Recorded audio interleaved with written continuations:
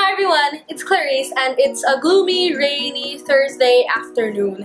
So gloomy and rainy that I didn't need to go to work/internship today. A typhoon just left or is currently leaving the Philippine area of responsibility, but the weather is still bad because another one came in to take its place. But because of that, I have today free. I recently watched a bunch of videos on BookTube of people sharing their TBRs for the upcoming CramAthon. Even though I wasn't initially planning to participate, I figured why not. I'm actually semi-busy this weekend, but I think I might be able to manage, so we'll see. If you don't know what the CramAthon is, it's a readathon created by witty novels. So like most people, I came up with my TBR based on the given challenges for this readathon.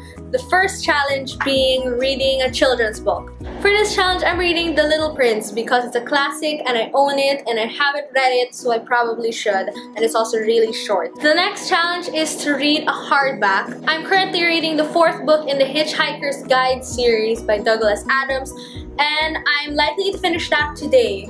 If I don't, I'll read that over this weekend, but if I do, I'll read the 5th and final book. Next challenge is to read 2 books in 24 hours, which I'll try to do, I guess. Though if I complete all of these challenges, I will have read 2 books in 24 hours at one point. The next challenge is to read a graphic novel, and for that I'm going to read Through the Woods by Emily Carroll, which I was planning to read this week anyway. The next challenge is to read a book in verse, which I own none of. But I recently signed up for a free trial on Scribd, which is basically unlimited ebooks, comic books, and audiobooks.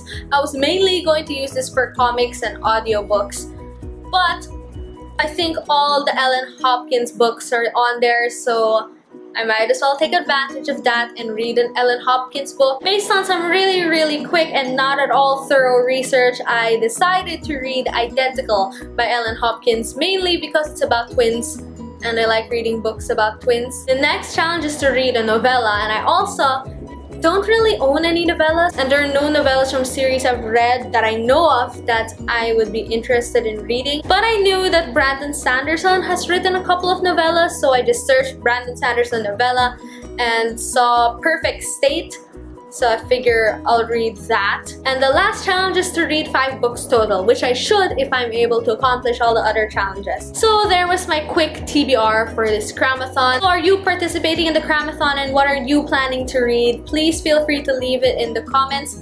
Also, please like this video if you liked it, and please subscribe if you haven't yet. Thank you so much for watching, and I hope to see you in my next video. Bye!